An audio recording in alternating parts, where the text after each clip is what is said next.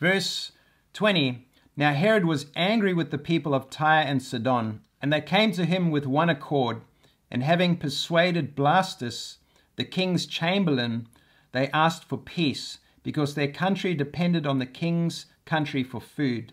On an appointed day, Herod put on his royal robes, took his seat upon the throne, and delivered an oration to them. And the people were shouting, "The voice of a God, and not of a man." Immediately an angel of the Lord struck him down, because he did not give God the glory, and he was eaten by worms and breathed his last. But the word of God increased and multiplied. And so here King Herod, he's in Caesarea, and he's not happy with the people, but the people depend on him for food and for aid.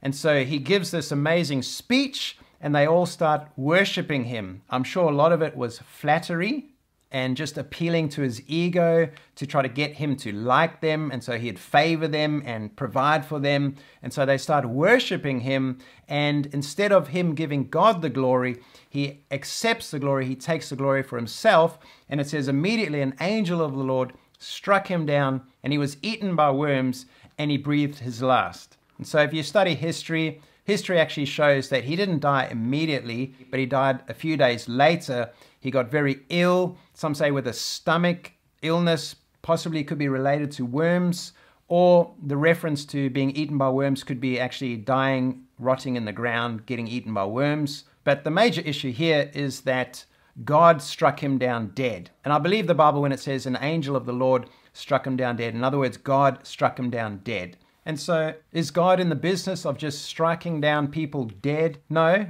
This is a rare occasion where this happens. In fact, in the new covenant, we only see God striking down Ananias and Sapphira and striking down King Herod. And these were all people that were not born-again believers. Ananias and Sapphira, they were false converts. They were most likely Pharisees that had crept into the church. And so both of them, for their sin, God struck them down and killed them. So people try to use these scriptures to put fear on the church and say, be careful if you sin, God might strike you down and kill you, which really is an abuse of the scriptures for a number of reasons.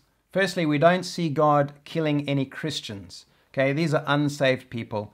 If God was to punish and kill believers for their sin, it means he's violating the finished work of the cross. At the cross, Jesus took up our sin, and he took the wrath of God upon himself for our sins so that it would not come upon us. Now, if God was to judge us and punish us for our sins, it means that he's punishing the same sin twice. If he's already punished it in Christ, he will never punish it again in us. And so if God was to kill us and strike us dead for our sin, it means that the cross was not effective enough to deal with our sins. But the cross was effective enough to deal with our sins. Therefore, God is not in the business of striking down and killing believers if they sin. But does that mean God strikes down and kills unbelievers for their sin? Well, technically, God could do that.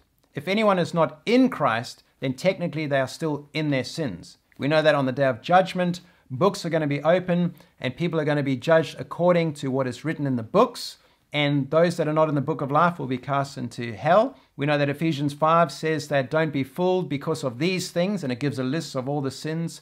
Because of these things, the wrath of God comes upon unbelievers. And so those that are not in Christ actually are still in their sins, even though Jesus died and was punished and took the penalty for our sins. If you're not in Christ, you don't receive the benefits of what he did on the cross. And so those outside of Christ are still in their sins, but as soon as they come into Christ, they receive the forgiveness of all of their sins. But until they're in Christ, that is not so. And technically, God could still judge them and punish them for their sins, but we don't actually see that happening a lot. In fact, we only see it literally twice in the new covenant. And we don't see it happening a lot because I believe Jesus did. He took the punishment on the cross, and ever since the cross, we've entered into a dispensation of grace. In between the cross and when Christ returns, there is a dispensation of grace. And in this period, God is patient, not giving people what they deserve,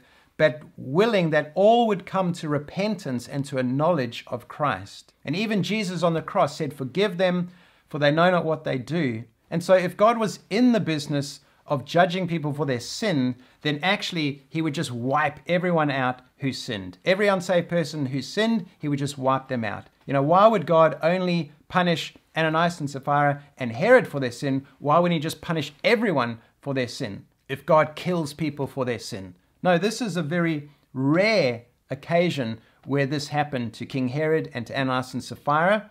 And it's very hard to build any kind of a doctrine on these two events. And you certainly can't build the doctrine that God is pouring out wrath and judgment upon people's sin. Because the reality is, if God is doing that, then he has to wipe out the whole planet because everyone is sinning. But God is not wiping out the whole planet, even though people are sinning, because he is gracious and he is patient. He could wipe out the whole planet because of people's sin, but he's patient. He's not giving people what they deserve.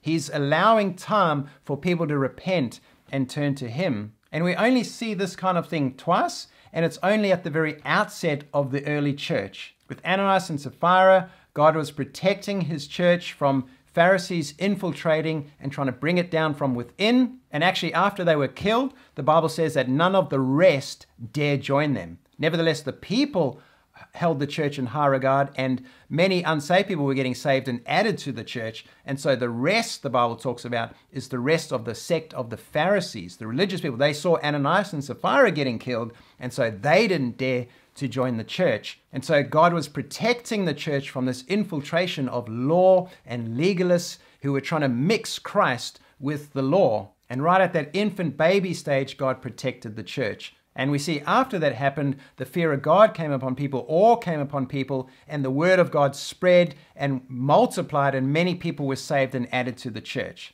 In this situation with Herod, after he died, we actually see in verse 24, it says, "But the word of God increased and multiplied." And so perhaps this was also God's protection of the early church. Herod thought he could just attack the church, kill James, and just that's going to be fine. And the Jewish people saw that happen, and they were feeling emboldened. Yeah, we can attack the church. Next thing, Herod takes the glory for himself, which even the religious Jewish people who were persecuting the church, they would have had a problem with Herod doing that, because that is blasphemy, taking the glory that belongs to God.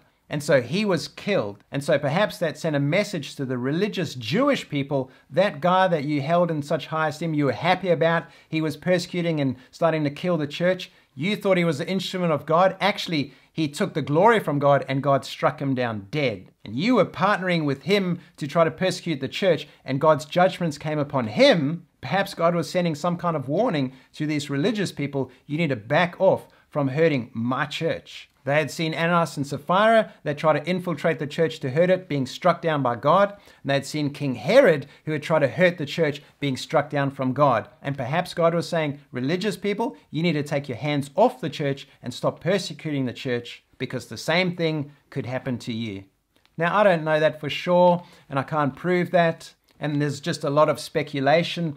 All I do know is that I'm not going to build any kind of doctrine that God judges and kills people because of their sin just based on this example and on Ananias and Sapphira. These two events are too thin and too obscure to build any kind of doctrine about God killing people if they sin. And so we need to be very careful not to do that.